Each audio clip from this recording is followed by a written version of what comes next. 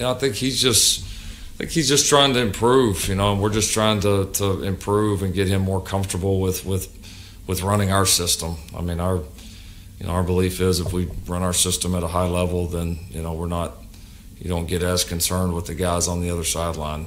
We get that we're going to play some good defenses coming up, but we're pretty good offense too. And when we play to our standard and when we're playing at a high level, we've got a group that can be tough to stop. So that's been a little bit more of our focus overall, and our focus with him is just continuing to get better at us.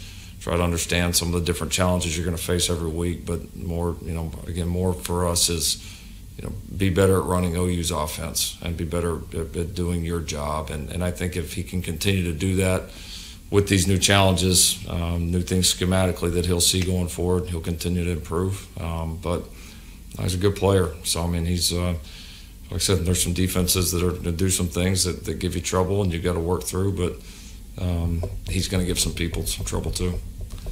I think he's handling it fine. I mean, it's, we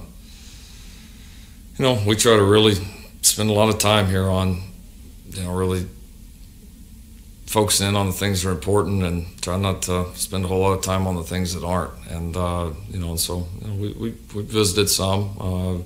I watch him and, watch how he's handling things, watch how he's practicing, how he's doing in school. I mean, again, the things that really matter. And, I mean, he's continuing to just be himself and come to work and practice hard every day, get coached hard every day, and go back home and sleep and get up and do it again. So, I mean, it's kind of been business as normal here. So, that's, we as a program, obviously, as you said, aren't new to that. I get that Caleb's new, but I think he's, we kind of this whole team's attitude towards whether it's an individual or team stuff right now and stuff on the outside about the team.